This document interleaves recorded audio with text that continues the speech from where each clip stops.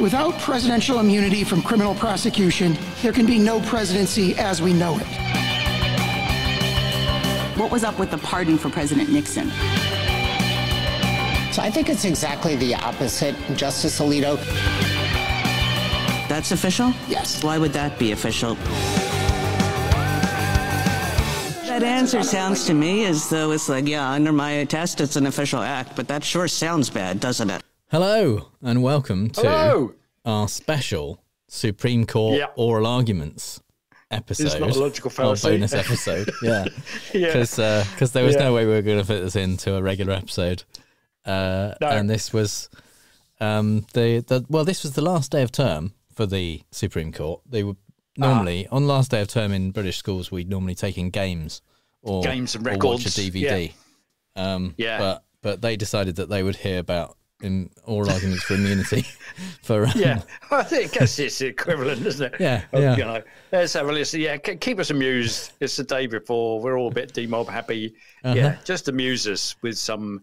You know, wheel in a strange kind of jester that would dance in front of us and say things that might make us laugh. Yeah, and sure enough, John Sauer popped in and did his best Davros, Lord of the Daleks impression throughout. Yeah. Which it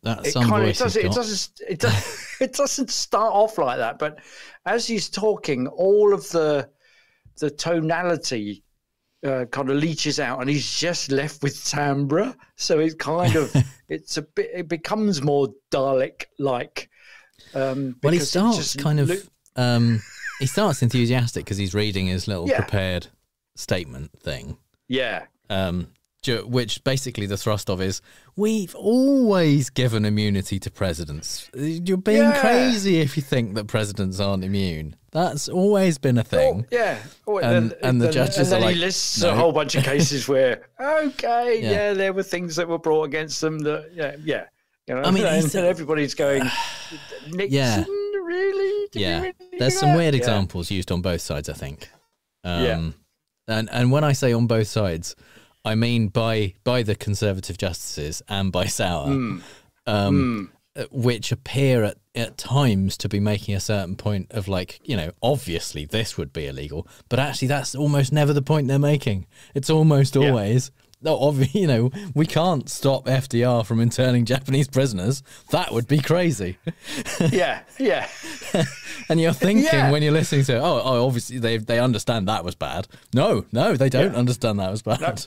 No, that's not the point they're making. And it is. So they kind of join in with the distracting, you know, small shaky device on a stick, where they're just shaking and go, look, this is obviously illegal. We wouldn't allow that. And then, or if we didn't bring in this rule, we would have to hold people to account for doing these things, and we wouldn't want that to happen. So you're distracted momentarily by the little model of the shaky jester on a stick, and you go, oh yeah, no, that's right. Whilst the other members of the Supreme Court are saying, hang on a minute, wait, that's not the point. The point is, actually, yes, and the thing I was kind of looking forward to listening to this stuff about the question of immunity that has never been asked by any other president other than Trump, but then got somewhat disheartened by Davros's voice.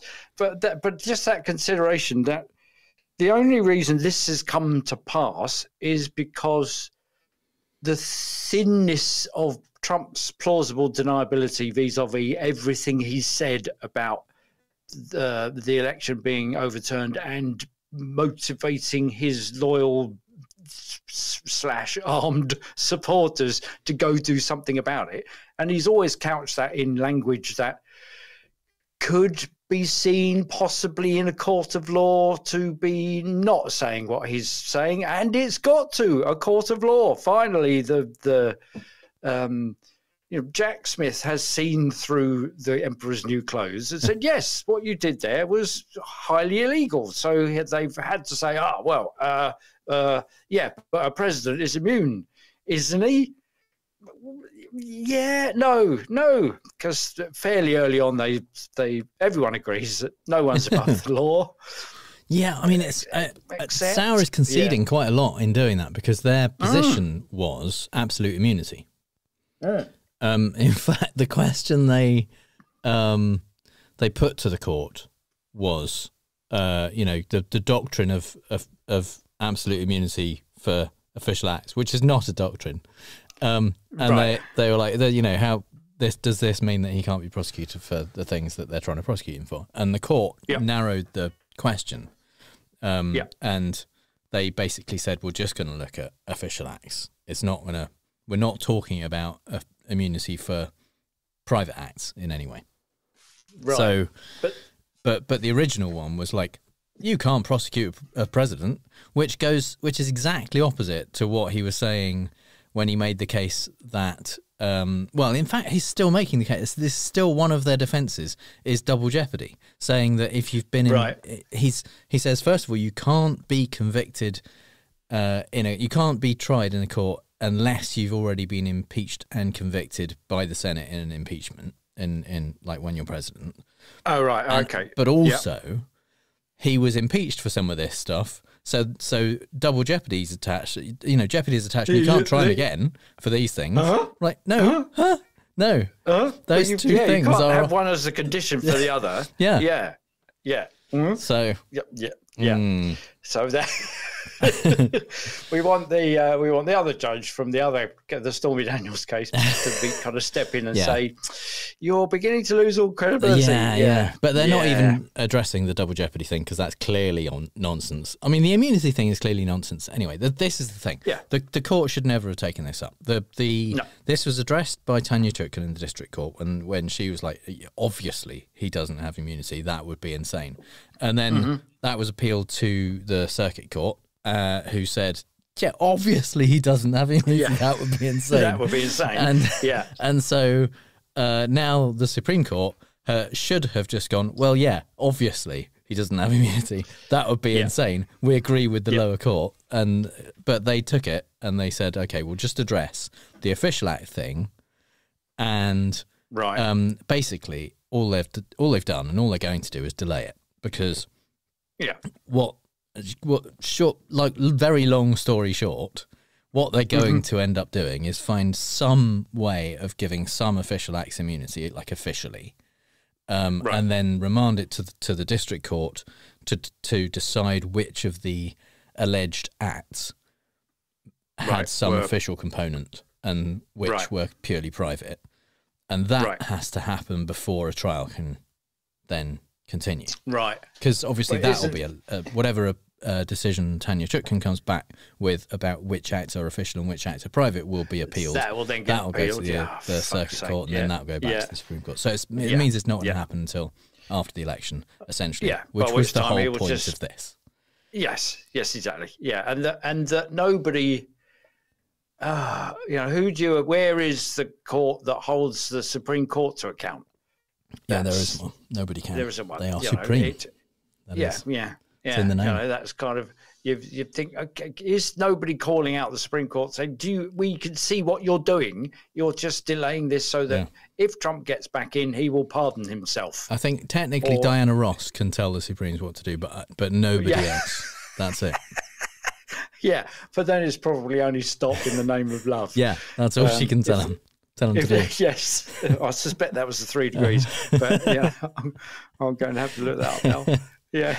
So, this was 2 hours and 40 minutes of oral arguments, which is, I mean, it's a very long time to be discussing a case this obvious.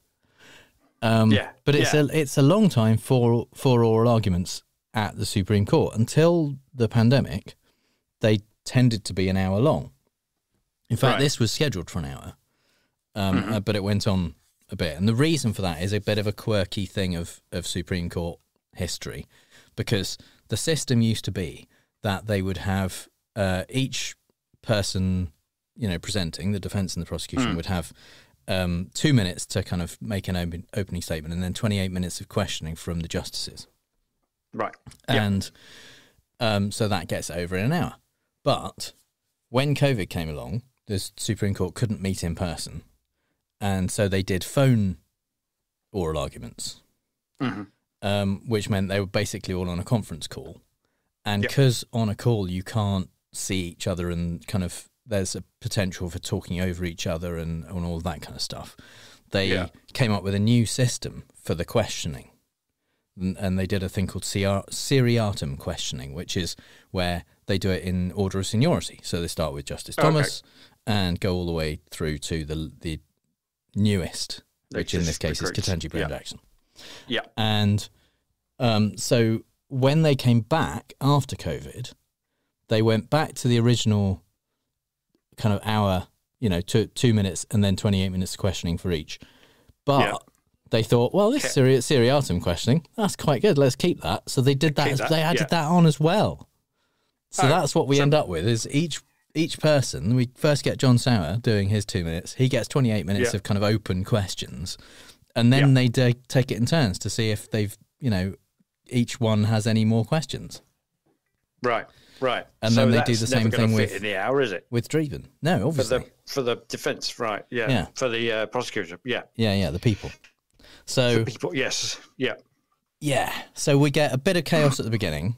And then we get some kind of more structured questions, but those questions don't get to build on each other in the same way unless you happen to want to ask something about what the judge just before you asked. Right. Okay. So the judges with more seniority won't then get to question the stuff that has come back from the questions that the judges with less seniority. So it's all it seems like a weird system now that they're all back in the same room again. Yeah. Because you could easily, and it's not like Zoom didn't give you the option to see everybody. Oh, they don't do video. No. They will not accept being on video. They are very camera shy, and so they only did audio. They only release audio recordings of everything. They don't have cameras in the courtroom, and they wouldn't do it on Zoom. So idiots. Yeah. So. That's right, because, it doesn't say that Founding Fathers never used video. Absolutely. So it's not in the Bible, is it? So, it's not in the Bible, no. Zoom? Yeah, exactly. No. Yeah. And you shall change your background to a blurry one. That's right, yeah. That's right. So, and thou shalt not use a dog filters. face. Cat filters, exactly. Yeah. Or allow your babysitter to come in the background and grab the children. Yeah. So, apart from the fact that we've always been at war with prosecuting presidents, in Sauer's opening statement, he also said he kept calling crimes controversial decisions. He kept what he was saying was we can't allow presidents to be tried and imprisoned for their most controversial decisions.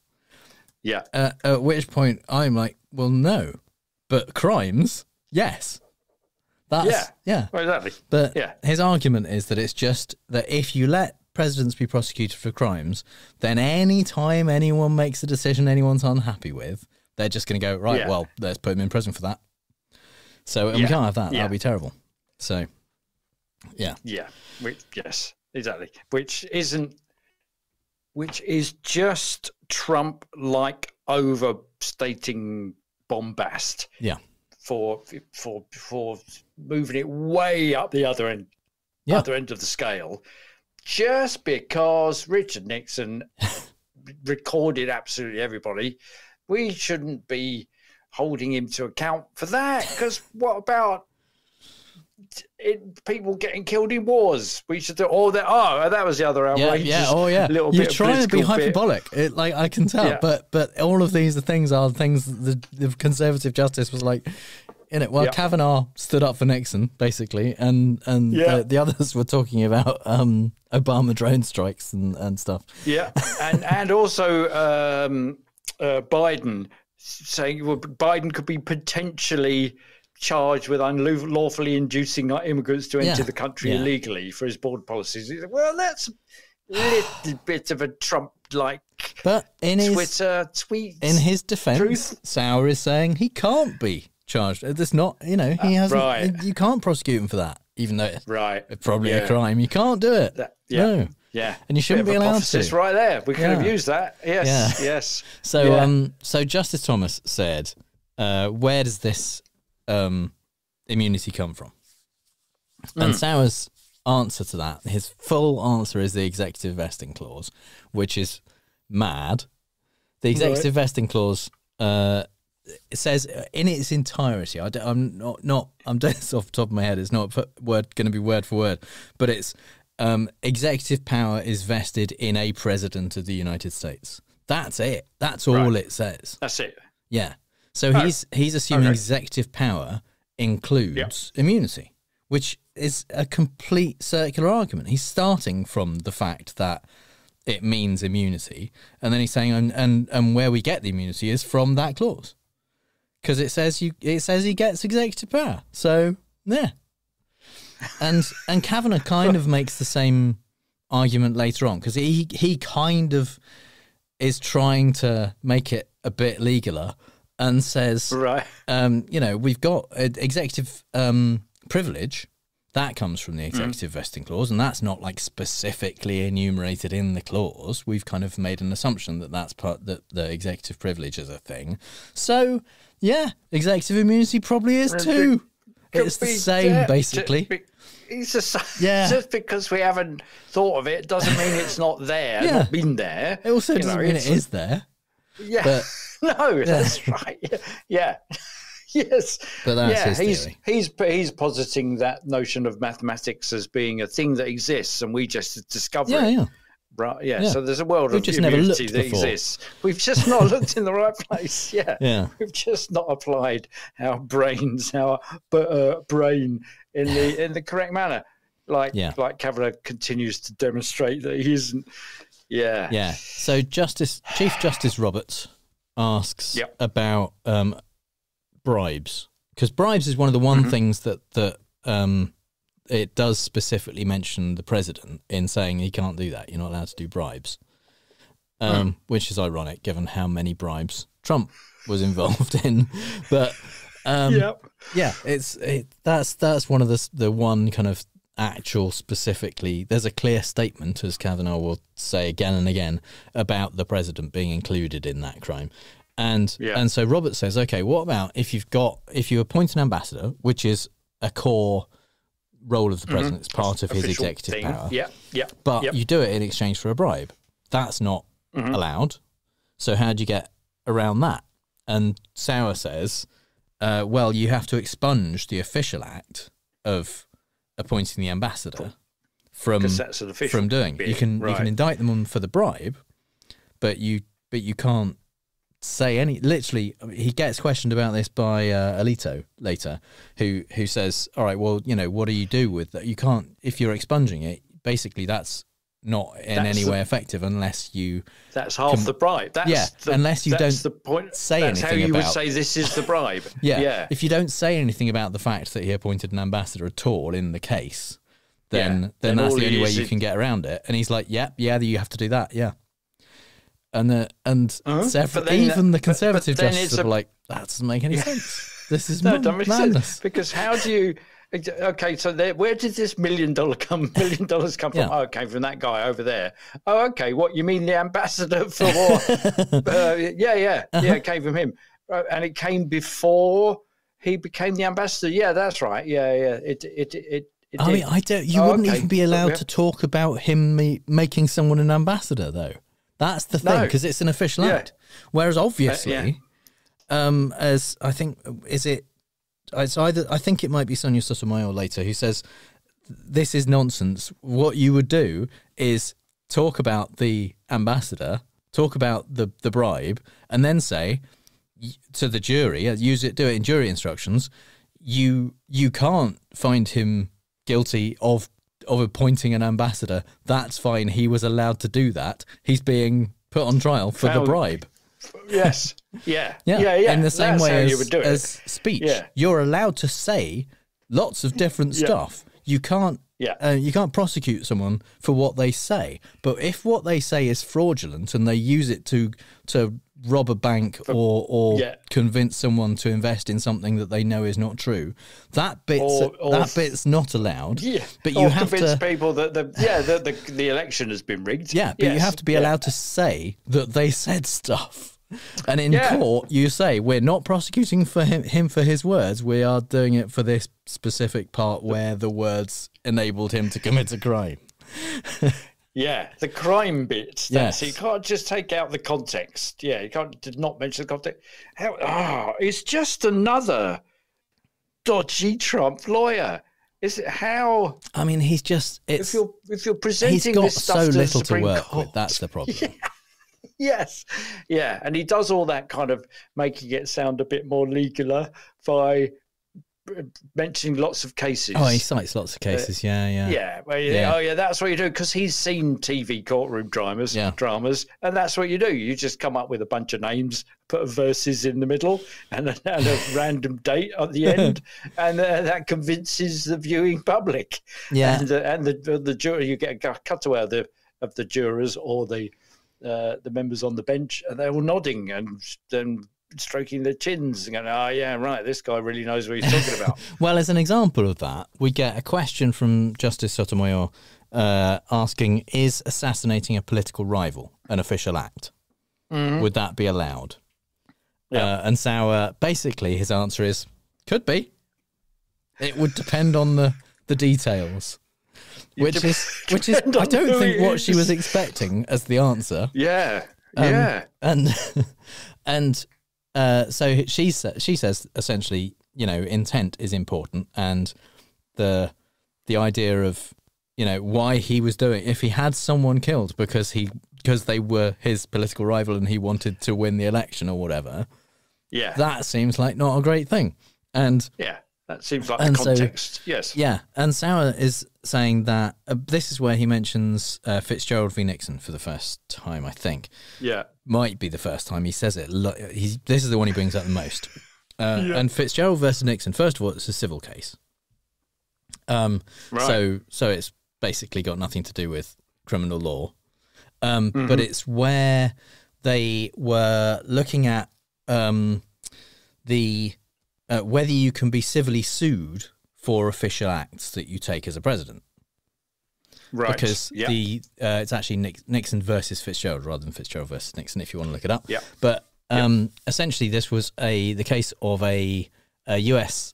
Air Force airman who lost his job and wanted to sue Nixon because it was Nixon's fault that the Air Force had made the changes that resulted in him losing his job.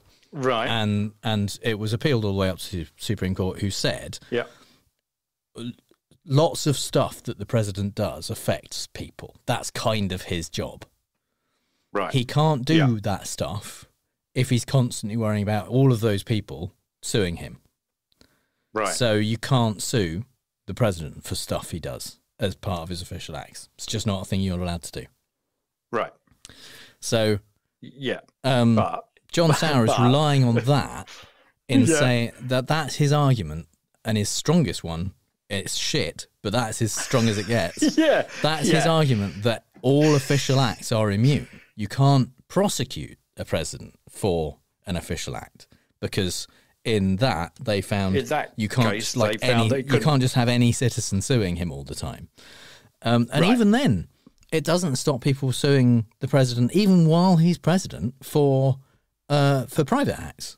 Because Clinton v. Jones, he was sued for stuff he said about Paula Jones, and in fact Trump was sued by E. Jean Carroll while he was president for defaming her. And in fact, for a while he got the Department of Justice to defend him on that. Wow! So, on the basis that it was as an attempt to make it an official. He was arguing it was an official act, and therefore couldn't be. He said it was basically he made. I mean, he never really made an argument about it, but he repeatedly said that it was an official act, and you can't sue people, presidents for official acts when they're defaming people. He's defaming her. Yeah. So So that's Nixon versus Fitzgerald is his main argument for why, if it's an official act, it's fine. And so what he was saying was that the Supreme Court was very clear in Nixon versus Fitzgerald that the president is immune for official acts, immune from civil liability, not from criminal prosecution. And so if assassinating a political rival was done in his official capacity, then then he's immune. He couldn't be. Yeah. Fair enough. And doesn't he go on to argue that it would be an impediment to his ability to do his official acts? If people constantly scrutinized the motives behind what he was doing. Yeah, I mean, and that's the problem that he runs into with Nixon versus Fitzgerald is that it doesn't delineate official acts from private acts in a completely objective way. It does look at intent. And especially when you're looking at what another one that Sotomayor brings up, which is absolute versus qualified immunity, where people who are doing their jobs and need to make difficult decisions when they do their jobs, like policemen and certain other people, they have qualified immunity, which means that if they were doing their job to the best of their ability, essentially, and something goes wrong and they end up doing something that would otherwise be a crime, maybe, like killing someone, often if it's a policeman, then they are immune, unless they were doing something wrong. If they knew they were committing a crime and doing a thing of a part of their job they weren't allowed to do, or if they were being negligent or whatever. So if they were not actually absolute immunity. If they were liable for their, they are liable for their actions. If they follow them to the official letter, then they have qualified immunity. If their liability extends to, if things go wrong, then they are personally liable. Yeah, and so that was the argument. That was the argument that essentially I would say the conservative justices and the liberal justices, but actually this broke down to the male justices and the female justices, because Amy Coney Barrett was pretty much on the side of the three liberal justices. Pretty strongly, in fact. And so that's how really it broke down. It wasn't quite as clear as conservative and liberal. But unfortunately, that still means it's 6-3. So, and to be fair, Roberts, because he doesn't do the questioning during seriatim questioning, he didn't say as much, so it's not quite as clear where he stood on stuff. So it's probably 5-4 or 6-3, but either way, it's not going to go well. Sorry, it would be 6-3 if Amy Coney Barrett was on their side. So it could arguably be 5-4 in favour of not giving him any additional immunity. But Roberts, I don't think is going to go that way. I think he is going to go the way of the other conservatives. So, the other case that they were looking at. In terms of the official acts versus private acts is one called Blazing Game, which is it's a police officer, I think, who sued Trump for his part in the January 6th, and on behalf of excuse me, I'm sounding like John Sauer. That's right, dude. Blazing Game was a police officer who was injured and held Trump responsible for part of that. So part of the decision in that was a more objective test for deciding what's an official act and what's an unofficial act, and a lot of that fell down on the fact that most of what Trump did with regard to January 6th was in his capacity as a candidate seeking office, not as a president holding office. So they couldn't be counted as official presidential acts. So Sauer rests on that quite a lot and keeps saying that they agree with the holding in Blazing Game. And the reason he does that, I think, is because if you kind of lump the private acts towards stuff that only a candidate does, and the official acts are anything a president does, then it's easier to kind of make the case that some of the more of the things that he did, which actually were crimes, were official acts. And the other thing about the Nixon versus Fitzgerald one is that it defined, because it's trying to minimise the civil liability of the president so that he can't be sued by everyone, it takes a very wide view of what his official acts are for that civil protection. And so it's basically it talks about the wide peripheral, or the edges of the periphery of what a president needs to do, essentially. All of that stuff is official acts. So if it's essentially in any way plausibly something that a president might need to do, then it should be considered an official act. And again, that was when they were looking at specifically civil liability and protecting the president from being sued for everything he does. Whereas don't they wasn't there an argument over the word plausible as well? There was an argument over plausible when Alito used it to say that it wouldn't be plausible that that if a president ordered SEAL Team 6 to assassinate a political rival, that wouldn't be plausible to assume that would then be carried out, was what he was saying. He said that SEAL Team 6 are under the UCMJ, the I can't remember what it's called, Uniform Code of Military Justice. And so they are required not to follow illegal orders. So it's fine if the president tells them to do something illegal, because they won't do it. We don't need to worry about it. Yeah, that's interesting, because the same kind of code of conduct applies to civil service in the UK, and parts of the acts of sending people to Rwanda contravenes some of the laws that are adopted in English law from which both informed and are received from the European Court of Human Rights. So the civil servants have been specifically instructed to ignore those bits. Don't worry about that, because if you won't get sued for breaking the law. And the civil servants are going, hang on a minute, you've just made it law that this is safe, but doing these acts are illegal.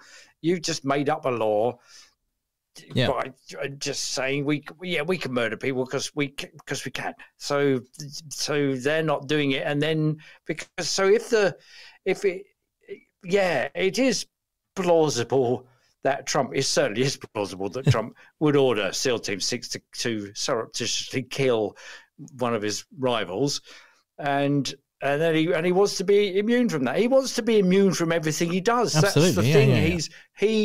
He a bit like Boris Johnson, is not beholden. Thinks he's not beholden to the network of truths and obligations that tie the rest of us, bind the rest of us together. He thinks he ought to be able to do absolutely everything because he is, the Messiah, God's King. He's the second coming that QAnon have been spouting about. So of course I can do that. Of course I can. And I could shoot somebody on the streets of New York and get away with it. This is him, the ultimate logical conclusion of him saying, I can do anything I like because I've been turned into a celebrity. I've been made this. He's said that in pretty much those words several times. Apart from when you're a celebrity, they let you do it. He said, I've got Act 2. I've got Act 2, and that means I can do whatever I like. And that's. Do you think that's the only reason he ever ran for president? Because he believed that he would be therefore immune from. He would be there. Therefore, do you want to say that again? Then? No. Okay. I've got Article 2, is what he said, basically. Which is part of which is the executive vesting clause, incidentally. So, Oh, okay, yeah. Well, there we go. Yeah, so he's always wanted to be president in order to be able to. When people said, "Oh yeah, do you want to run for president?" Well, no, that'd be daft. Yeah, all right then. And because you'd be immune from absolutely everything you've ever done in your entire life.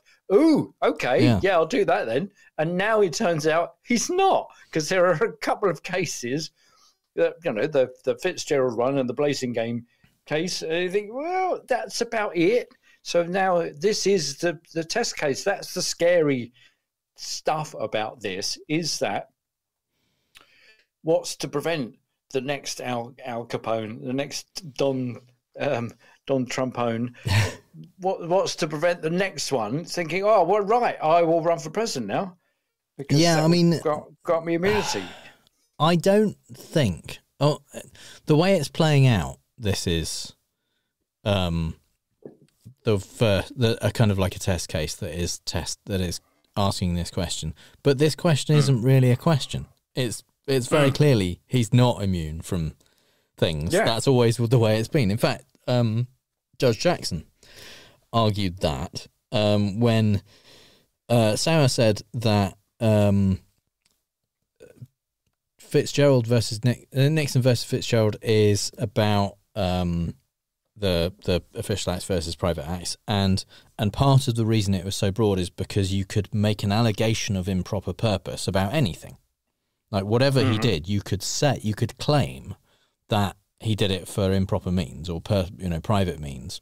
So we can't use that as a basis for whether he can be prosecuted. It can't be about intent. And Jackson said, well, it can be alleged, but then you have to prove that that was the intent. And that it's not enough just to say you can't use that, you can't use intent. Intent is important, and the threat of prosecution for all acts, really. Like official acts, if they're really bad and you knew what you were doing in it, and you went against the decision of your attorney general or things like that. But all private acts, certainly, that's been the status quo. That is the status quo for all presidents. And one of the ways we know that is because Ford pardoned Nixon, and he wouldn't have needed to do that if presidents were immune. So even as recently as that, we've known. And there's no reason, there's nothing that suggests we didn't know before that presidents are, if they don't do the right thing and that thing that they end up doing is a crime, then they're liable to prosecution. They're liable for prosecution, yes. And the fact that it's a bit of a whine and a whinge to say, oh, well, you can't just say, oh, well, we're suspicious of your intent of appointing this ambassador, compared with on exactly the same day your bank account went up by $1 million. We were a little bit suspicious, and it came from the same ambassador's offshore holding company. So we're a little bit suspicious. We think there might have been some sort of intent. Oh no, well, you can't bring intent into the thing. How else would you spot a crime? Yeah, it was Trump's intention to overthrow the result of the election. That we know that, and there's been an immense, the January 6th committee went through an extraordinary amount of evidence to prove that intent existed. Yeah. So it wasn't enough to just say you intended to because Trump said no, I didn't. And they go, oh, all right then, that's all right then. Yeah, because you're a trustworthy guy. So, yes, it's always been the case that's how you bring things to of course court. It is. And Sotomayor says that later on. She says that we need, you lay out all of the acts that people took, whether they were official or private, and by looking at them as a whole, you can infer their intent and whether they were doing it for private means or public means. And so that's why we need to also include all the official stuff when prosecuting him for the private stuff. It needs to be able to say, here are the acts he took. Because certainly for bribery, for example, the thing that makes it illegal, if you're an official, to take a bribe to do an official act, is that you did the official act. Yeah. Yes. Yes, as a result of privately benefiting. Yeah. Yes, cash for questions. People can give you money. That's not illegal. No, you can do official things. It's like prostitution. Yeah. It's prostitution is all about timing. You can give people money. That's fine. They can have sex with you. That's fine too. There are no laws against either of those things. But when they happen very close together, it's against the law. One, as a result, when there's a causal connection that's identifiable, that bit's against the law. Yeah. Well, there's that famous Peter Sellers sketch in the set in the Houses of Parliament where he's playing an MP who's just saying all the things in between statements that MPs say. He says nothing. He does his speech about 5 minutes long, and there's one heckle from the back. He says, "What about the prostitution bill?" And he says, "Pay it, you fool. Pay it." Yeah. But yeah, that's the whole thing that you've got to. Yes, if you're having, that's how you spot corrupt officials, isn't it? So there were several politicians in Thatcher's government in the 80s who had to resign because they had received money in brown envelopes to give people Jeffrey access Archer to was on, various. wasn't Yeah. Spent time in prison, in fact. As a result, yes, of doing corrupt things. An official act of bestowing access to various ministers or various positions of office, or and in modern times, maybe getting favourable access to PPE contracts, for example, might be said to be utterly corrupt on behalf of those officials in charge of that. Yeah. So Kavanaugh starts talking about a clear statement. That's something that Sarah brought up, but then this is the only thing that Kavanaugh seems to want to talk about is that you need a clear statement, and clear by that he means any law to apply to the president has to specifically mention the president. Say it's got to apply to the president. Yeah, it has to say no one is allowed to kill anyone, even the president. That's what it. Otherwise, he's fine. He's golden. If he does a thing that it doesn't specifically say in the law he's not allowed to do, there's nothing you can do. That's they just get away with it. One of my early jobs, there was a guy I worked with who his gag was, he said, "Oh yeah, I once got fired from a previous job, and in my defence, there were no signs up about not fighting." Yeah. No signs up. So obviously, I didn't see that. In the employee handbook. What's it in the employee? It didn't apply to me. Nothing about keying the CEO's car. No, not written down. Yeah, that's just bollocks, isn't it? What the hell? Yeah, but surely the overarching notion that no one is above the law would, no one includes absolutely the president. Yeah. So that's a point made by a different justice later on. Yes. Right. Yeah. So you haven't got to go through every single statute on the book, and there are hundreds of thousands of them. There's a lot. And put with a big black marker, get Trump to do it. In fact, this also applies to the president. There's only like 2 that do mention the president. So. Oh, wow. Yeah, one of them is bribery. But even that, the bribery one is very specific about like what bribery means in terms of the president. Mm-hmm. But yeah, it's even then I think Trump probably broke it. But yeah. Oh, yeah. Because he doesn't read the rules. Because he doesn't. Yeah. They don't apply to him. I mean, he was on a special speed run of trying to break as many laws as possible while president, wasn't he? So exactly. Yeah. Yeah, it was like supermarket sweep, but you kind of just run through the statute book and see how many you can smash in 20 seconds. Yeah. And a fake tanned presenter will be given a seat on the Supreme Court as a result. Yes. Yeah. So Amy Coney Barrett now has a go at teasing out exactly which acts are official and private that are alleged. Oh, okay. So she mentions a few, which I'll paraphrase a bit. Turn to private attorney to telling them to spread false claims. Sauer says, yeah, that was private. So the official attorney, the private attorney that was willing to spread false claims about the election, and Trump getting them to do that, private act. That's not part of his official duties. Conspiring with an attorney to file false allegations in court. Again, private attorney. Right. And Sauer said, yeah, that's private. And then, so directing others, along with the attorneys and another consultant, to submit fraudulent slates of electors. Weirdly, at this point, he said, yeah, I think that's also private, because later on he pretty much says that's official.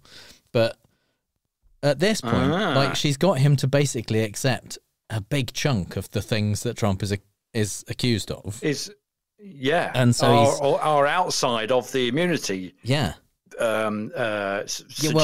He's making. He absolutely doesn't accept that Trump did them. He says, as alleged, and we would dispute the allegation. But that would be a private act. So it wouldn't be subject to immunity. Yeah, that was their original argument, was that he would be immune. But after the Supreme Court narrowed the question, they have accepted that private acts are not immune. So he's still able and liable to be prosecuted for those things. But he does say that a bunch of acts that are alleged are clearly official. He doesn't enumerate those at this point. Okay, just beyond a bunch. Yeah. And so this is where they get to the seriatim questions, and Alito starts. Well, Thomas says something. Thomas hardly says anything ever. Like, he went for about 10 years without, literally, not hyperbolic, about 10 years without asking a single question during oral arguments. And so it was the kind of the seriatim questioning where Roberts would say, Justice Thomas, and then he would occasionally ask something. So it kind of spurred him into action. But he didn't say anything of note. I've only written two things down he said the entire time. So Alito said, we have to preclude all evidence of official acts at trial if you're talking about expunging it. And sounds like, we absolutely have to do that. And so this is the point where Sotomayor says, we deal with that through jury instructions. That makes sense. Eleanor Kagan follows up on Amy Coney Barrett's stuff and asks about more allegations.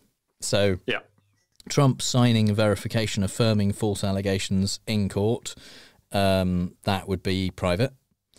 The calling the RNC chairwoman to gather electors who she was assured would only be used if states officially changed their results. And Sauer says that's an official act. Why? Great question. Same question Eleanor Kagan had. Why? Because he's discussing things with the chairwoman of the RNC. So okay, so that's all right. Asking the Arizona House Speaker to hold a hearing on election fraud. That's official because he has to converse with state governments on a matter of federal interest or something like that. So that's right. This is the point basically where he's thinking, if I keep saying everything's private, we're not going to have anything left to argue. So I have to claim some things are official. And what about the ringing people up to say, can you get me 11,000 and they didn't ask votes about that. Yeah, that wasn't official? One of the ones that came up. But Eleanor Kagan then did say, what if he sells nuclear secrets to a foreign adversary? Is that immune? And Sauer's like, probably not, but if he does it as an official act, then you'd still need to impeach him and convict him of, at impeachment, before he could be prosecuted. And she's like, "That what?" Then she says, "Okay, how about if he orders the military to stage a coup?" And John Sauer's like, "Might be official, could be, depends on how it's done." And Eleanor Kagan at this point says, "All right, what this sounds like is you're saying, according to our rules, that would be official, but it does sound bad, doesn't it? And like you're having trouble arguing this." Because that's just, well, that's the kind of activities in what do you call it, banana republic governments that is leveled against governments for being banana republic governments. So it's a term of abuse based on, or a term of lack of confidence in any kind of government that does that kind of thing. That as a government acts, as an official act, what we've done is gone around, we've arrested all the opposition. Yeah. And actually what we've done, we are in opposition. So we're going to stage a military coup to prevent the next election from Absolutely, happening. Yeah. Those are the things that are condemned by the international community, and not least the Americans. The US, not the Republican Party, though. Oh no, that's true.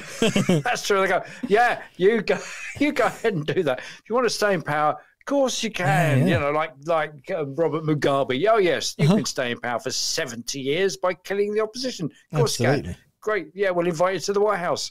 Yeah, if we're or we'll just go. Yeah, great people. Putin. Yeah.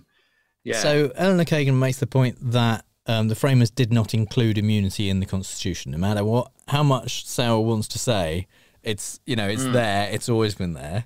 It's not there. Yeah. And they knew how to do it. She says there were various examples in states' constitutions. They were aware of how to include immunity if they wanted to, and they didn't. Yep. Yeah. And then Amy Coney Barrett makes another excellent point, which I did not think I would hear myself say about Amy Coney Barrett, but she points out that the clear statement test is not compatible with his argument about presidents being prosecuted in court after they've been impeached and convicted in the Senate. Yeah, because if they're arguing that the president is only, laws only applies to the president if it specifically mentions the president. Then he can't be convicted even after impeachment. Theoretically, he could be impeached still, I think, although she didn't make this argument. But people were saying during at least one of Trump's impeachments that it didn't actually need to be a crime. What high crimes and misdemeanors means something specific in terms of things you're not allowed to do. Yeah. And it didn't technically need to be something that was against the law. I mean, it was just incompatible with the office of president. Clinton's impeachment investigation, that wasn't for breaking the law. No, that was because it was incompatible with the high office of the president. Yeah. So he would. Yeah. So even if the clear statement test was a real thing, that wouldn't prevent them from being able to impeach him and convict him in the Senate, in theory. Yeah. But it would prevent them from being able to prosecute afterwards. And he's been saying the whole time that that's the only way you can prosecute them. So. Yes. And yes, despite the fact that he also invokes double jeopardy. Yeah. To say you can't prosecute. If they've already been impeached and indicted, then you can't prosecute him. But then you can only prosecute him if you impeach and indict them. And convict, we can't. You can't have it both ways. And convict. Sorry, yes. So, Justice Jackson, she's the last one, the newest justice, and she said, "Why would we want a situation where the president can commit crimes? Like, why are we arguing in favour? Why is anyone arguing in favour of this? You're saying it would make it bit difficult for him to be president. It should be difficult for him to be president if the thing that makes it easier is the ability to constantly commit crimes. Yes. So that ought to not be something we give to somebody who's had a history of committing a lot of crimes and then manipulating the law to try and get away with it. Yeah. So she makes the point that Michael Dreeben, the people's lawyer, will make later, that he has access to the best legal advice you could possibly have. He literally has the Attorney General at his beck and call, that he can call and say, look, I'm going to do this thing. Am I allowed to do that thing?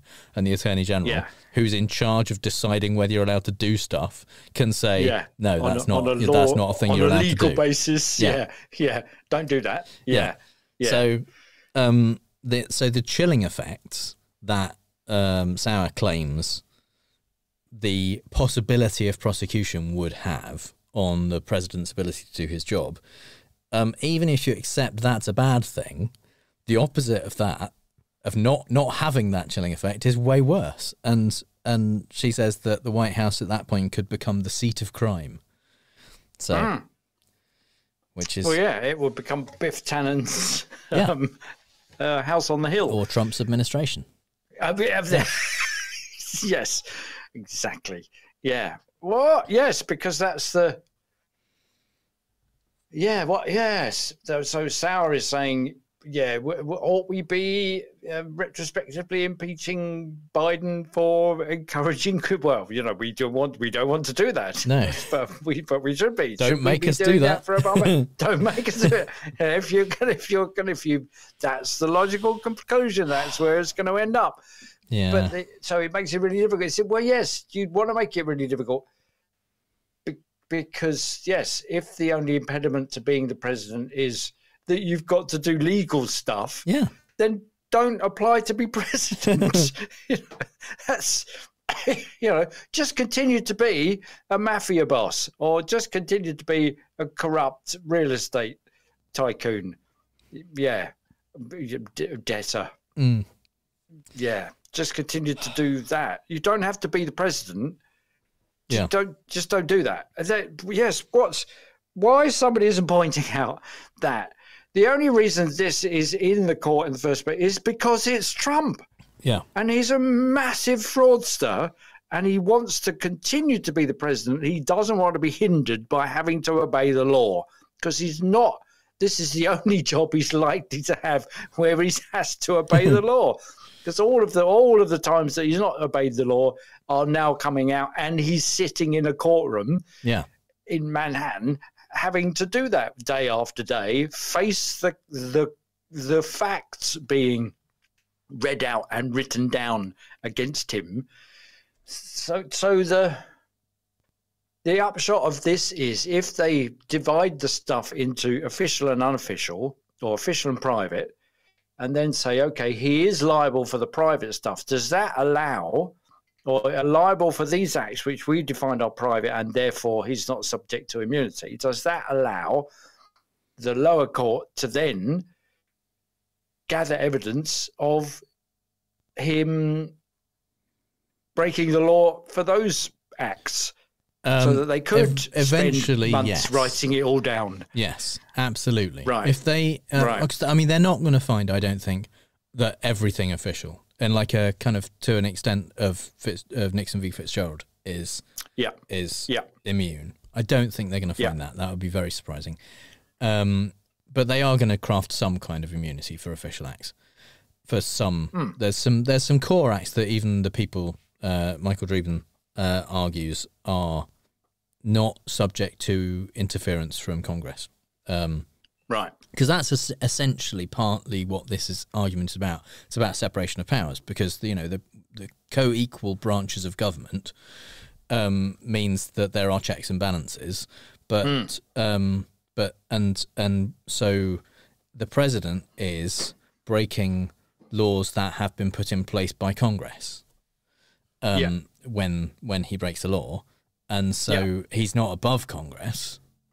So that means that it's not. That's part of why it's not allowed. But there are some things that the president does that are in the Constitution that are not able to be interfered with by Congress, such as, for example, pardon power. That's beyond any review. And appointing ambassadors is another. So that isn't one that could be questioned, but the bribery bit of it still could be. So, and also the intent behind pardons. Yes. That's and that's an allegation that has certainly been made, partly with Giuliani essentially admitting it, that he would be. I can't remember if he admitted it or if someone else said that Giuliani was kind of going around basically telling people they could have a pardon for $250,000 or something like that in the waning days of Trump's presidency. And that's why Trump was asking, is it possible to pardon yourself? Yeah. It's just, nobody kind of just stood there and go, what are you asking? Yeah. Why are you asking that? We know why you're asking that. What's your intent? Yes, that's because you're a master criminal and you want to go, can I just use my own executive powers to pardon myself? No, because what you've been doing is all deeply criminal. Yeah. So, of course, you can't. And that's, so whilst you don't remove the power to pardon, you would question the intent behind it. Yes. And, the equivalent of the bribe bit. Yes. Yeah. So, the answer to the question is essentially if at some point there is an agreement or a ruling on which parts he is immune for and which parts he isn't, which would require several more steps, then at that point, yes, the things he's not immune for could be enumerated and prosecuted. But in the meantime, if they are only going to be looking at official acts vis-a-vis the immunity stuff, in the meantime, is it not possible for whoever the judge was in the lower court to say, well, I can start gathering evidence? There is an argument that Jack Smith, the prosecutor, could remove all official acts or things that are likely to be seen as official acts from the indictment and only try and prosecute the private acts. But that essentially just means he's getting away with all of that other stuff that he did. And there's a lot of official or on the edge of official stuff that is included in all of the bad stuff he did. So I don't think they're going to do that. And also, even then, there would be arguments. They would be making claims that that whatever he put in there was an official act. Look at Sauer. He's claiming things that were clearly not official acts are official acts. So they'd be appealing that. So they'd still be able to slow it up. I don't think there'd be a way around it. But there is an interesting thing that they can do, because when this gets remanded back to the district court, which is Tanya Chutkan's court, she, in order to make that determination of which acts are official and which acts are private, under whatever system they set up, is going to probably have to have some hearings on that. She's going to have to hear arguments from both sides. And what she can do, although she can't go to trial, she could have a fact hearing on that basis where she can say, look, in order to make the ruling, in order to decide which of the acts that are alleged are official acts under the Supreme Court's purview or private acts, I need to hear the facts about what is alleged he did. So we're going to have a hearing, and that could last weeks of lay out in detail for me, prosecution. Let's hear witnesses. Let's have witnesses come and talk about the what they know about the things that Trump did, so that I can determine what is an act that we should be looking at and what acts might be immune. And that can be publicly reported on, and all of that information can come out without her ever starting the trial. So that's actually that's a possibility. That's kind of what Trump dislikes most. Well, he's trying to stop all of this fact stuff coming out before the election. Well, which is what's turning out to be the real story about the Stormy Daniels case, is that he was in a conspiracy to prevent facts coming out before the 2016 election. Absolutely. So if those facts can come out, doesn't need to go to trial. It would just say, here are the things that went on. Of course, obviously, the MAGA crowd would just spin it somehow, because that's what they do, turn themselves inside out to confirm their own biases. But it would, I was going to say, severely dent his reputation, but his reputation is severely dented anyway. Yeah, I mean, there's a few people it could affect. Yeah. But yeah, I mean, the reality is that it would be, because it's not a state issue, this is a federal issue. If he were to get in again, he can just make this go away. Yeah. So. Yeah. There's that. Yeah. Yeah. But so actually and what he's doing, of course, is trying to suppress all of this stuff so he can get in, so he can make it go away. Absolutely. So if the lower courts are listening, just do a facts hearing. Just do that. Get all that stuff. You haven't got to go to prosecute or anything. You haven't got to go to trial. You can just get all the facts out, and that would be sufficient to annoy him. Possibly that he might eat too much and die. Not wishing death on anyone. It's worth a go. It's worth a go. But worth a go. Let's give it a go. Yeah. So anyway, we also then heard from the People's lawyer, Michael Dreeben, who's arguing on behalf of the Department of Justice, who incidentally, much nicer voice, by the way, was wearing a normal suit, which is, despite the fact that there are no cameras in the courtroom and that it's audio only. When you are arguing on behalf of the Department of Justice in front of the Supreme Court, you're supposed to wear a morning suit.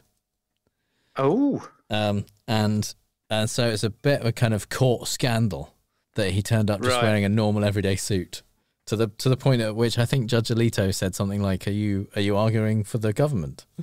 And the interesting thing is that in British courts, lawyers wear like wigs and robes and things. Yeah. And there is a rule in British court that if you go into court, if you're one of the lawyers that goes into court not wearing your wig, the judge can't see you. It's not like the doctor won't see you now. It's not that they are not allowed to acknowledge you. They have to pretend they can't see you or hear you if you're not wearing a wig, which is amazing. And to the point, I wanted to write a legal drama just so that I could include a scene where a lawyer went into and the judge was like, where's the prosecution? And like pretending they're not there, like a 5-year-old. Yeah. But and also have some vital bit of evidence that's being given, in a kind of a jumped up case, so that it can't be submitted because the judge can't see him. I mean, theoretically, I wonder what the rules are on if you do something that would be in contempt of court. But you're not wearing your wig. If you like swear at the judge or something, because theoretically, you essentially don't exist in the court if you're not wearing your wig. Yeah. So if you went into court with a baseball bat with a nail through the end, and the judge would have to just ignore you. Speaking, not see it coming. Yeah. Yeah. Anyway. That would be. It's not quite that strong in the Supreme Court apparently. So it was just a kind of reproachful look from Alito. I think he got right. But his opening argument was, we've never had presidential immunity. There's not been that's not a thing. Completely it's not the opposite real. Of sour. Yeah. And that there are layers of protection to avoid abuse. Essentially, of if the that supposed chilling effect, that it's not that anyone can just prosecute the president, whatever they do, that there are things. There are the fact that you have to make an allegation and then prove it. You have to get a grand jury indictment. You have to get a petit jury to actually then find them guilty. You have to, survive all of that stuff. The motions in limine, and all of the whole trial thing has to go through without being dismissed by the court. And there's a lot of stuff that has to happen that protects a president from just prosecutorial abuse. Yeah, or anyone. Well, anyone, absolutely, yeah. So whilst nobody is above the law, everyone is protected by the law. Absolutely, yeah. Which doesn't mean that there aren't mistakes, as I think Sonia Sotomayor argues later on, that it's not a perfect system, but it's not constantly being abused. So Thomas opens with, if there's never been presidential immunity, how come we haven't had lots of prosecutions of presidents? To which Michael Dreeben has the perfect answer, because there weren't any crimes before. Essentially. Exactly. Now we've got one who did some crimes. This is the first one we've tried to prosecute. And that's the deal. Yes, and this is, and also, no, coincidentally, this is the first time a president / defendant, co-defendant number one, it has said, but I'm immune. Yeah. Can you not see some sort of link there? That's yes. So Roberts claims that he actually kind of misstates the lower court's ruling, where they're saying that this is the appeals court, not the district court. They're saying that essentially you're allowed to prosecute him because the crimes that he is alleged of committing, are serious crimes which are not immune. So that means you're allowed to prosecute them, which that's a bit odd. So it's circular. That's what Robert reads it as. But he says essentially it's a tautology. The appeals court are saying you can prosecute him because we're prosecuting him. I think what they were saying was these crimes that he is accused of are not crimes for which the president has immunity. Right. Therefore, we are allowed. The prosecution can continue. It's not that he is. We know he's not immune because we're prosecuting him. That's not what they're saying. We're prosecuting him because these are crimes which he can be prosecuted for, and which he's alleged to have committed. So I think Roberts missed a step in that, and so he's saying, well, we can't just use that as a test, because then whatever anyone wants to prosecute him for, they can say, this is one that we're prosecuting him for. So is that not a straw man fallacy? He's just committed there. And he then kind of shits on the legal system quite a lot in saying that the layers of protection that Dreeben said protect the president. Talks about, they're not very good, are they? You can't rely on the good faith of prosecutors, essentially, he says.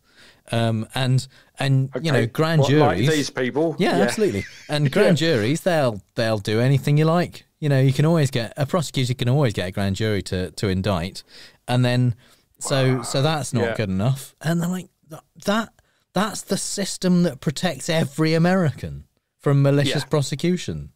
Yeah. So, and also there is the system of protection that they are part of the supreme, not only the highest level of. Not only are they part of that, they're the ones that could change it if it needed to be changed.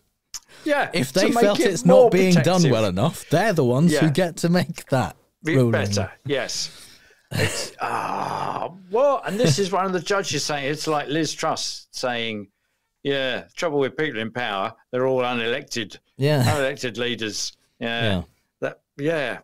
like she was. So he says the fact of prosecution, the fact that he is being prosecuted, is not enough to take away official immunity. And Dreeben says, well, there isn't any immunity.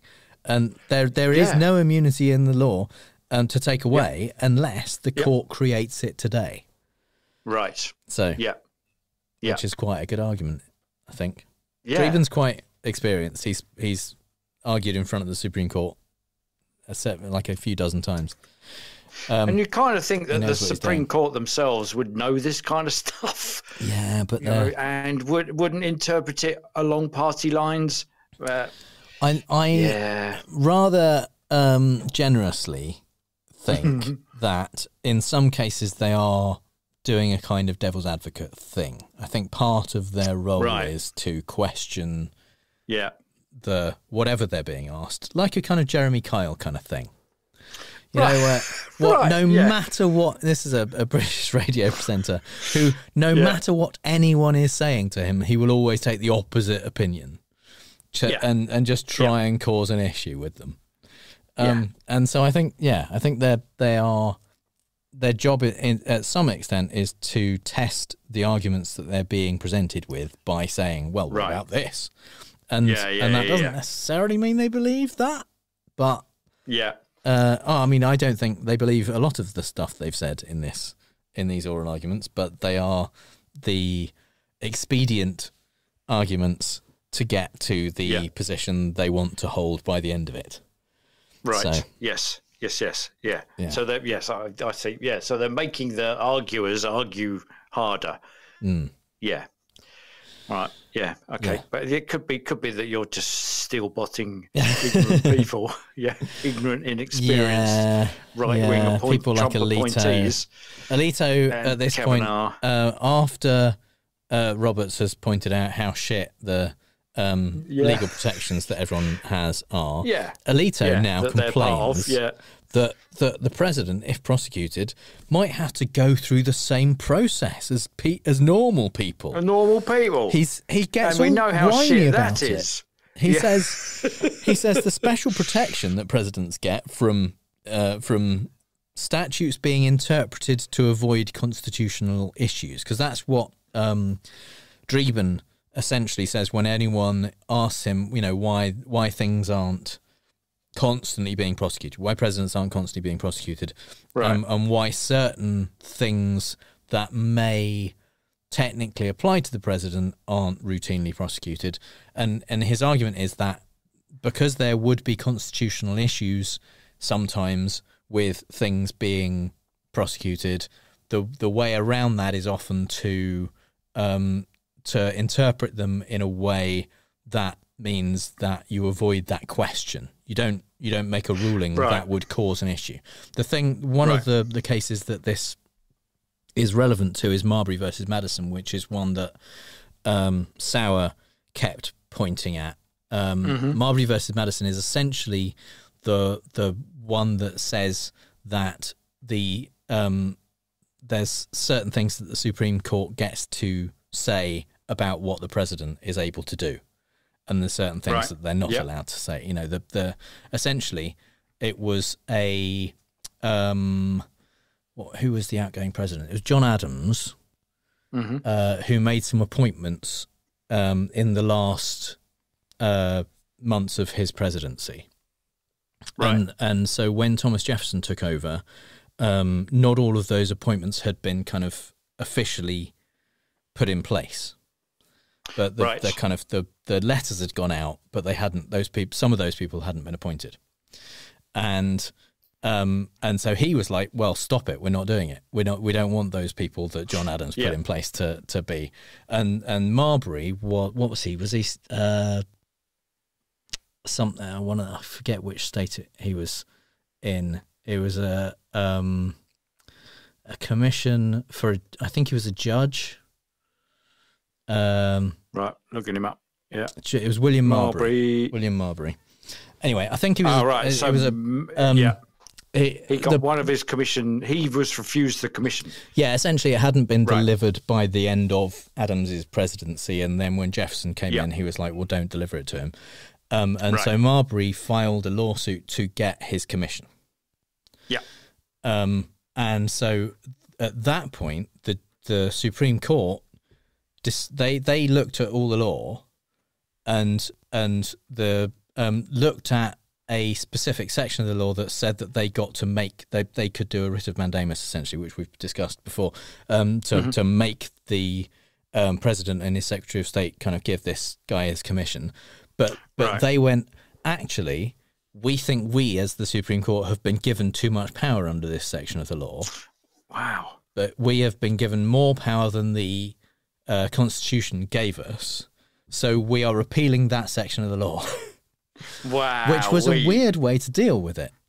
And kind of at the time, because the system had previously been, okay, let's not cause the constitutional issues, the system would have been basically that they would have decided Marbury didn't get his commission, and that's how it is. He didn't get it before Jefferson took over. Before the administration changed. Yep. And so typically that's the kind of argument that has been made and the kind of decisions that have been taken is where there is a case where in one direction you're causing a constitutional issue, you're causing something that is a question which might cause problems with constitutional law or with something that is not been decided. You just take the other decision and you avoid the question. Yeah. And that's an accepted thing. It's not like seen as running away from difficult decisions. That's like what you're supposed to do. And so that's what Dreeben is saying is often done when there is a question that would raise a constitutional issue with regard to making the president do something. Yeah. And that's why the president isn't constantly being prosecuted for stuff. And so Alito says that that interpretation of the law that is often done to avoid trying to prosecute presidents for things isn't as good as immunity, because there's still, he's still open to court cases, essentially, as we've found, as he's in court at the moment. And that means that he has to go to trial sometimes, and trials are expensive and they take a long time, and he might have to actually be there, and the outcome is dependent on a jury. And I'm like, everyone else. Everybody else. Every single other person who is subject to the law, at some point might have to go to the legal processes. Go to trial, which are inconvenient and expensive and time-consuming. Yeah. So how is that compatible with their first avowed intent that no one's above the law? Yeah. It's not. It's not. No. Yeah. No. But that doesn't matter because they're conservative justices. Yeah. And he's their guy. Yeah. So Kavanaugh raises the clear statement thing again. Dreeben says, no, that's not really a thing. Gorsuch then says he asked this question before in another case about January 6th stuff, I think, when they were looking at it might have been Blazingame. And he says, okay, look, let's say the president leads a sit-in, like a civil rights protest, which delays Congress from having a proceeding. Right. Yeah. Is that part of his core powers, the things he's allowed to do, like that Congress can't do anything about? And Dreeben says, no, it's not one of those. It's not like pardon power. It's not something like that. And so Gorsuch says, okay, well, can he be prosecuted for that? And I think a little bit unwisely, Dreeben at this point says, probably not. I think what he meant was he probably wouldn't be prosecuted for that. Yeah. Rather than he couldn't be. Yeah. Because I don't think there's anything that stops him from being prosecuted. And when the questioning goes further, that essentially comes out as his opinion is yes, he could. It's just not a thing that is likely to be an issue, because protests are a thing you're allowed to do, generally speaking. And if and partly it would be the intent thing. Because, again, Gorsuch here is talking about how, if he does it with corrupt intent, and Gorsuch's like, nobody really knows what corrupt intent is.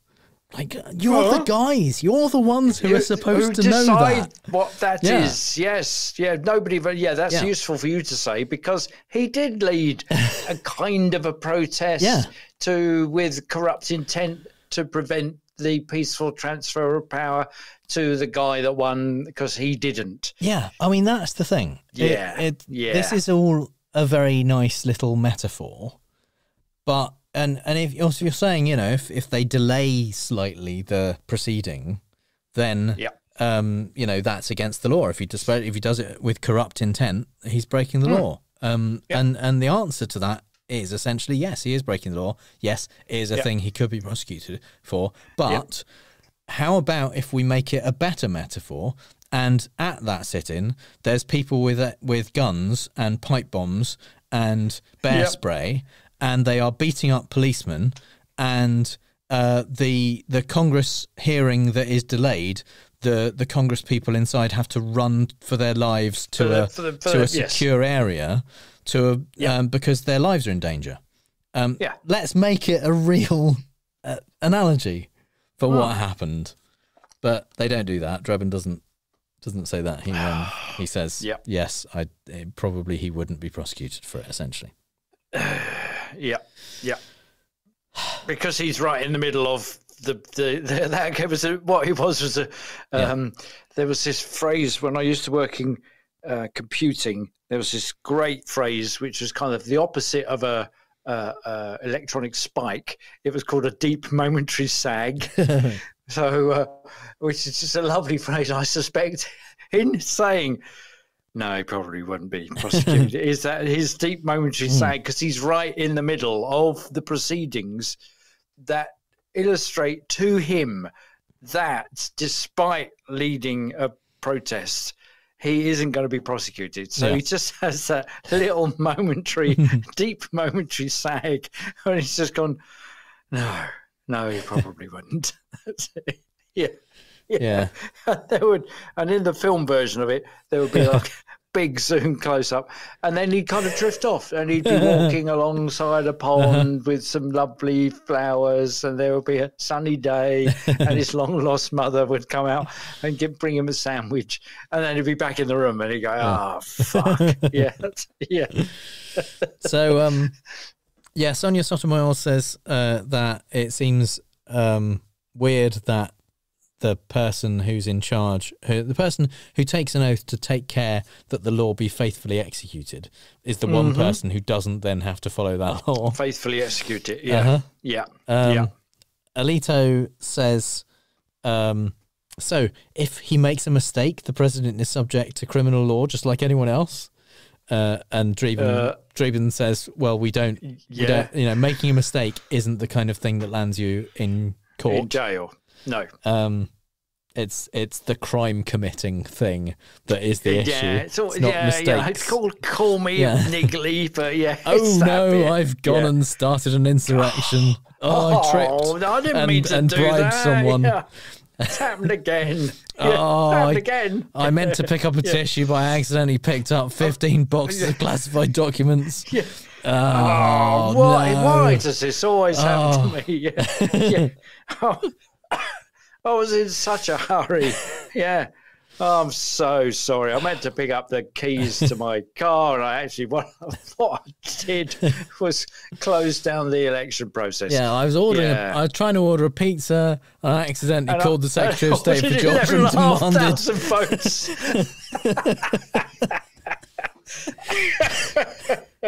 Yeah. Oh no. Yeah.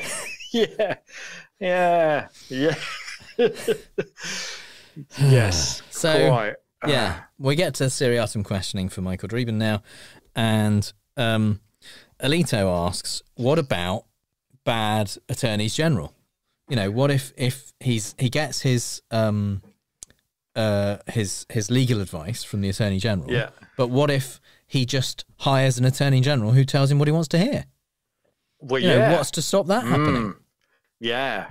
Yes, exactly. Which is kind of odd, because that's kind of what's going to It's a little bit, but I think one of the arguments against that first of all, there's the advice and consent argument that he doesn't get to pick whoever he wants. He gets to suggest someone, and then Congress gets to advise on it and consent to that appointment.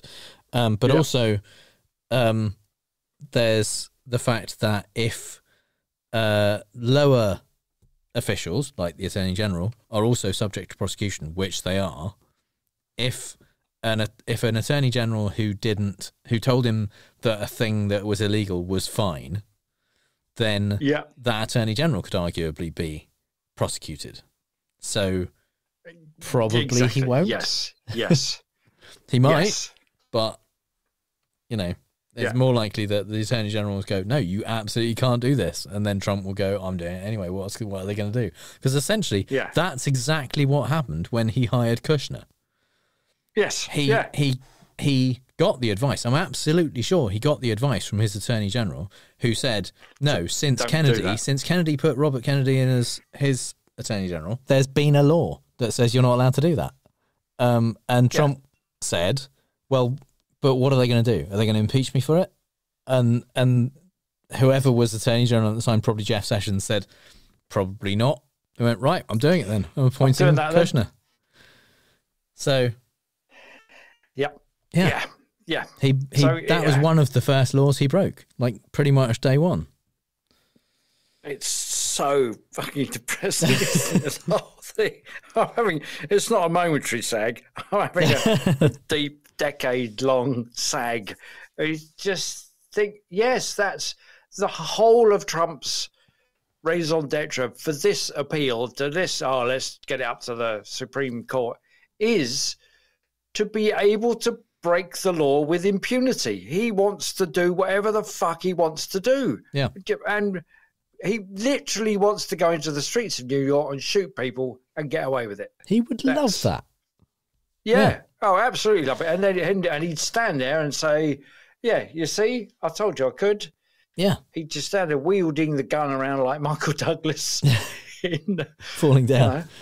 Falling down. I mean, he would literally go postal. Alyssa Farah Griffin, to show that you could, said, I think she's probably got a book coming out. She said that that Trump said he thought the person who leaked the fact that he had to go into a bunker when there was protests outside the White House, he thought that person should be executed. And so Bill Barr was on one of the Sunday shows and being asked about that and was like, do you remember that happening? And Bill Barr was like, I don't remember that time, but it sounds like the kind of thing he'd done. He was always saying stuff like that. I'm like, what the fuck? That's not a plus. That's not a good thing. And so it is. Yeah, I think it was Caitlin Collins was saying, well, that's what, doesn't that seem like a bad thing? What did you think that was negative? And he was like, we didn't really take him seriously most of the time. He could usually be talked around. Nobody actually got executed. And they were like, this isn't the test. That shouldn't be how it's decided. Is if the president says illegal things, it's all right because he probably didn't mean it most of the time. And we didn't get to do many of those things. It's a bit like the defence in the other case where the guy who's accused of helping manipulate the election campaign of Trump. Which one? That one. Yes, who says, it's okay because we did it for Schwarzenegger. Did it for Schwarzenegger and Tiger Woods. That's all right then. Yeah. All right, we do it all the time. It's fine. Doesn't make it less crimey. the fact you've done it before. Oh yeah, he used to say that loads of times. I don't think we carried all of them out. But that's good then. Yeah. So or we could just be in North Korea. Or what? Or where? It's mad dictator stuff, isn't it? Mm-hmm. So I've changed my mind. I don't want him to die from overeating. I want someone to string him up from a lamppost. That's upside down. Upside down. No, so you can't actually see his face because all of his body will flop over it. Yeah, no, let's hang about the right way. But that's but it's fine because I probably don't mean it, and I haven't actually successfully done that with former presidents. Hasn't happened yet, so that'll be fine. Yeah. So why not give me the executive role? Alito asks why we should rely on grand juries, because he brings out the old thing of you can indict a ham sandwich with a grand jury. Yeah. Dreeben points out that essentially when Alito is saying, why do you, in your experience, are there a lot of instances where a prosecutor can't get an indictment from a grand jury, someone they're trying to prosecute? And Dreeben says the reason that doesn't happen much is because there's no incentive for a prosecutor to try and bring a case that they can't prove. Right. Yeah. So, no, there's like a survivorship bias thing going on there. They'll bring good cases to a grand jury, and the grand jury will go, oh, that's a good case. Yeah. Rather than, it's a ham sandwich. Yeah. So, which I thought was a really good point. And then Alito continues, well, this is the FDR thing. Could Franklin Delano Roosevelt be charged for interning Japanese Americans? And again, at this point, you think he's saying, would that be over the line? But what he's actually saying is, let's not be crazy. We wouldn't want to prevent Japanese Americans from being interned at any point. That would be a bad thing. That would be bad. Yeah. And yes. So Dreeben essentially says, well, not at the time, but now, yes, he could be. And which is, again, ideal. So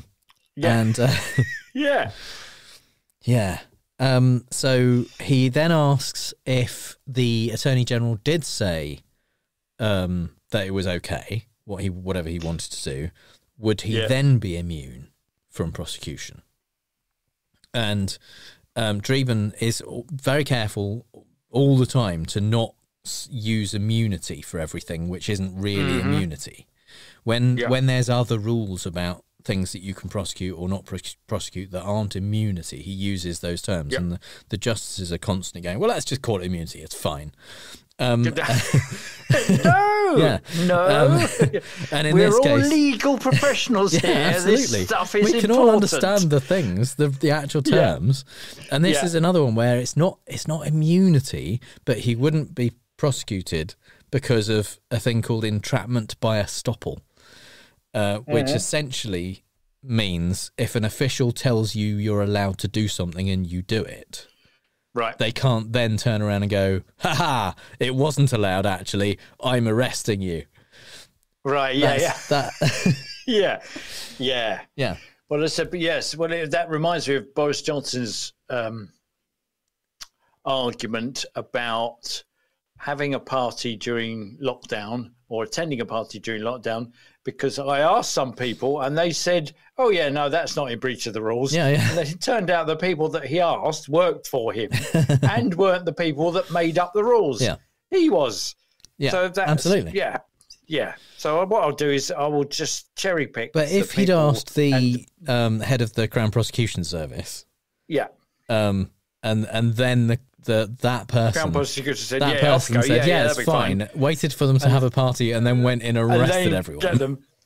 That wouldn't be allowed under American law. I don't know about British law, right? But I think everybody would have liked. I think if we would have done what the Supreme Court has done in previous time, and then just change the law in a different direction. And just go, it's a bit like the there was Gategate, so Downing Street Gate, when not Chris Patton. Oh, he was it Chris Patton? Anyway, somebody who was the head of DFID, I think the Department for International Development, had been allegedly quite abusive to the policemen on the gate. Oh, yeah, called them plebs. Was that the guy who called them plebs? Yeah. And eventually got fired and stuff. And then it turned out that they had made sure that he had to go through that gate rather than some other way in order to kind of do that. And it was also a bit like when Matt Hancock got seen to be groping his secretary during lockdown in the office, they had moved the camera so that because they knew it was going on, so they just moved the camera. I mean, that's not entrapment. To be able to film it. That's not entrapment at all. That's not. They didn't make him grope her. No, that's true. Yeah, no. But it's kind of and them sort of everybody looked the other way and went, oh yeah, no, oh look at that, it's on the camera. Yeah, because that's where you put the camera there. Put the camera there. That's if they'd if they'd all pretended they were going home and then put on some Barry White. That'd be another issue. Yeah. But just making sure that the camera was put in the right direction. That might have been a little bit of entrapment. Yeah. And if she was in on the thing, yeah. How are we going to get rid of Matt Hancock this time? Yeah, let's get him to go to the jungle and eat kangaroo's anus. No. What we need to do is, because it worked with Chris, whatever his name was, and the Gates. Yeah, let's try this. Yeah. Yes. Hey, baby. We really got it together, didn't we? Let's get it on. Yeah. Except actually, Barry White never did Let's Get It On. No, that was somebody Marvin else. Gaye. No. Yeah. But there was a great, there's a great young Italian guy on Italy's Got Talent, Britain's Got Talent. Anyway, he was on a talent thing, the Simon Cowell, increasingly weird face reconstruction show. And he came on and did a version of Barry White singing Let's Get It On. And he's like 20-year-old young guy with this amazing voice. And you think, oh, yeah, well, there you go. And you think, why didn't Barry White do a version of that? Should have done. It was perfect. So, Alito says at this point, if an ex-president can be prosecuted by a bitter political rival... Not showing his politics here at all, obviously. No. Right. Wouldn't the most obvious thing for him to then do be to do whatever he could to avoid leaving office? Because if once he leaves office, he'll be prosecuted in much the same way so as there's a as justification. Happens. Yeah. So what we should do in order to make sure that there is a peaceful transfer of power every time. Yeah. We should make sure that presidents can't be prosecuted for any crimes they commit, because that way they'll be fine leaving, just like Trump was. He didn't cause any issues on the way out, did he? So that's the logic. And understandably, Michael Dreeben says disagrees. Exactly the opposite of what you just said. Yeah. That's 100% wrong. Yeah. He pointed out that there are lawful ways to challenge elections, and he also mentioned, just in passing, that Trump did that a lot and didn't win any of them. Yep. Well, won that didn't have any effect on anything. But lost 60 or so. So of all the legal challenges, yes. Yeah. And the ultimate wasn't a bitter political rival. It was the successful winner of the election. Well, not only that, it wasn't even him. It was the Department of Justice. Yeah. Yes. Yeah. Nobody's kind of prosecuted. Biden didn't say, right, we're going to have to get this guy. No. So when we get in, we'll go after him. And that's why I guess it's quite reasonable that he wouldn't want to leave, because he would be a little bit frightened. It was the Department of Justice. It was special prosecutors. It was individual states' attorney generals, and it was grand juries. Yeah. Not Biden. Not Biden. No. Yeah. So all kinds of bad information in Alito's question. Of wrong there. Yeah. Yeah. Yeah.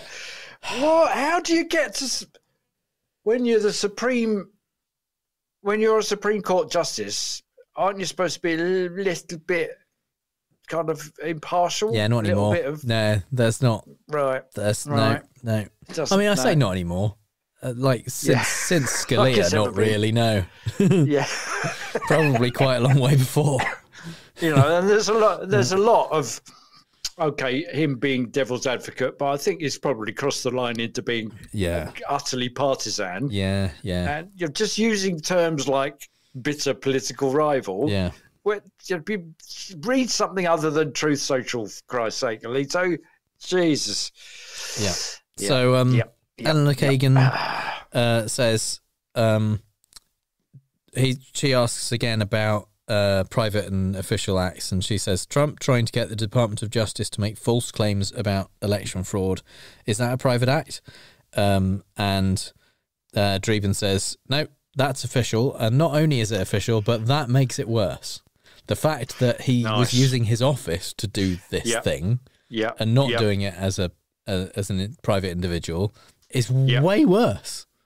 Yeah, absolutely. And also, and it's not like Trump did that by accident. No, I accidentally. And in doing that, threatening to remove Department of Justice officials who weren't prepared to go along spout with false claims about election fraud. So Gorsuch asks if the people agree with Blasingame, and Dreeben says yes, they do, but they don't think that it really, or Nixon versus Fitzgerald, apply to criminal cases because they're both civil cases. So they agree with Blasingame's finding about there being acts which you do as the office holder versus acts you do as the office seeker. But the official versus private aspect of it isn't a test for criminal cases.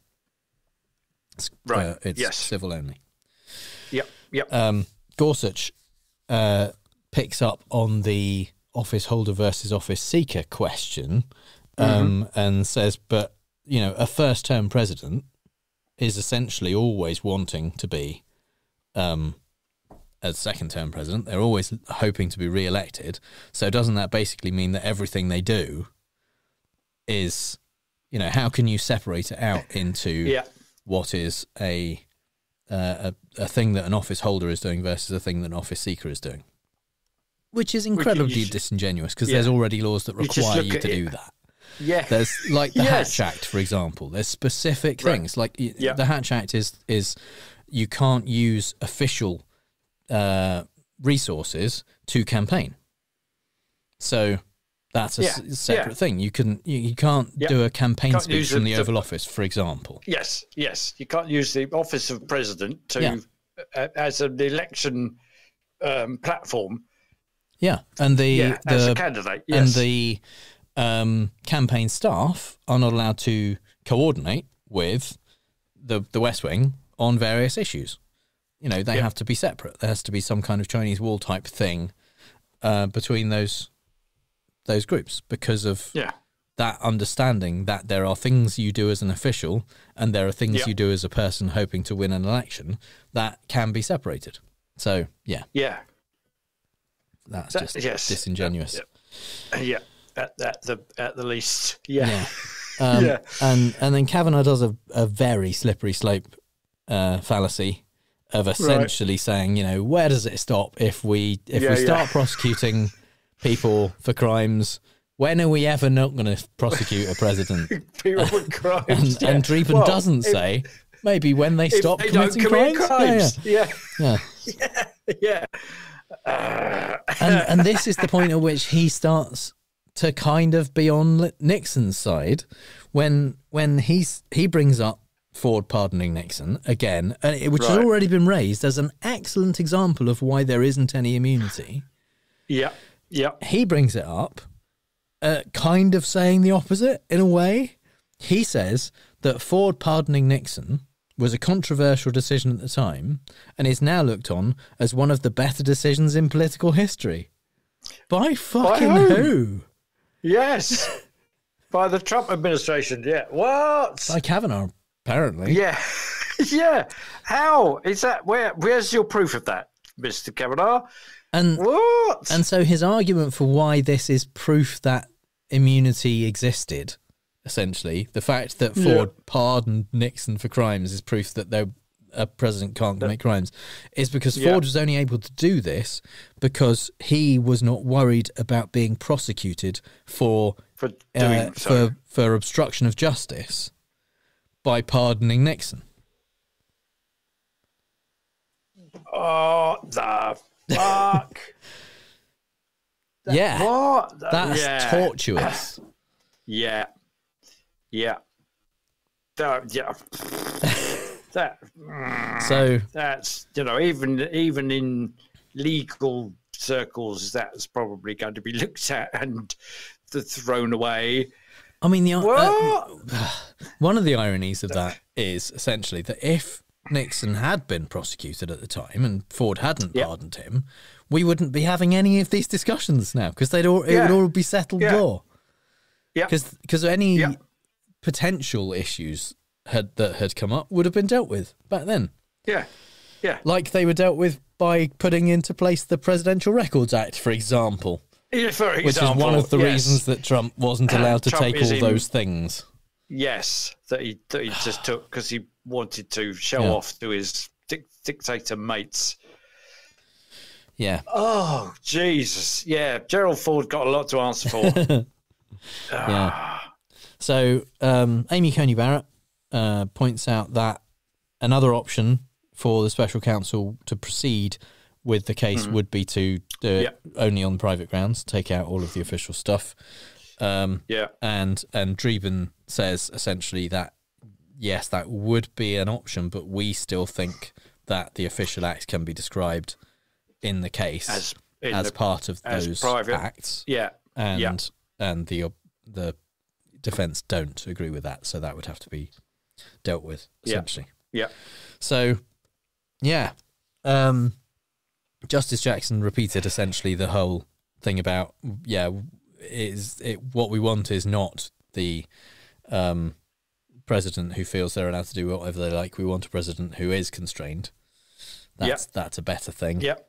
And that was the end of it, essentially. And we will wait now for we can make assumptions based on the kinds of questions they asked and the tone with which they asked them, but we won't actually get a ruling until end of June, beginning of July, before they break up for the summer. Then I would be very shocked if it isn't essentially some official immunity for some official acts and sending it back to the district court to decide on which of the alleged acts are official and which are private, which will then be repeatedly appealed. Yeah. They did ask, actually, Sauer, if I think it was Kavanaugh asked Sauer which court should make the determination on which acts were private and official, and he said that it should be the district court. And I think that the reason that they said that is probably because that delays it for longer. Because if it went to the appeals court, then you can only then appeal that to the Supreme Court. But if you take it all the way down to the district court, then it can be appealed to the appeals court and then to the Supreme Court. Yeah. So, wow.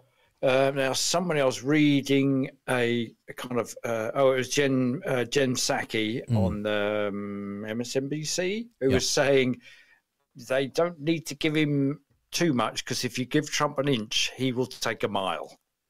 And they ought not to give him anything at all. They should say, no, don't be ridiculous. You're not immune from anything. I mean, they will, though. Yeah, of course they will. Because they know what side their bread is buttered. So, and not that he's ever going to thank them for it. And what they're doing is laying down the law for generations to come.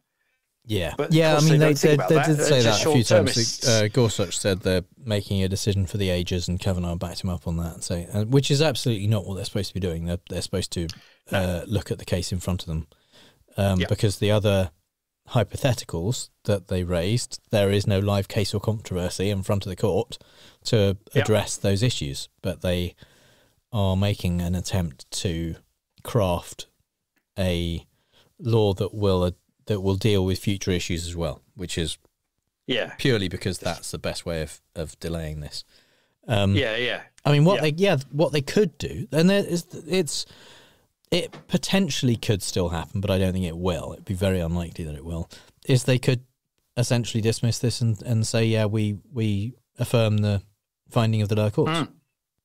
Yeah. The appeals court's decision is perfectly fine. They could say that, and then it'll go down to the district court, and they can start the trial. I don't think that'll happen, because that was the point of all this. Yeah. And that was the reason they got involved. Yeah, I mean, they just could have done that in the first February. place. Yeah, just go, no, we're not going to see that court. That case doesn't need to come up this far. Well, we can take solace in the fact that one day Trump will die. I think. Yeah, but probably. we might all die in the process before he does, or in the process of his death. He will take us with him. Yeah.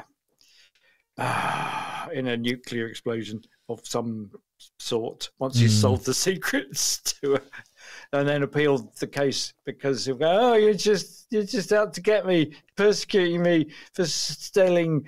I got lots of money, some of which I might give to the tax man. So what if I gave our secrets to the Russians? That's what Oppenheimer said we should have done. Yeah, I'm just following through that. I've seen the movies. I understand. That's the end of that. And it could be the end of us. Well, it's the last we'll hear about it, I think, until the decision comes through. This obviously is our Patreon bonus, but it's also a bonus that is appearing on the main feed, because we wanted everyone to have kind of access to our glittering insight into this process. And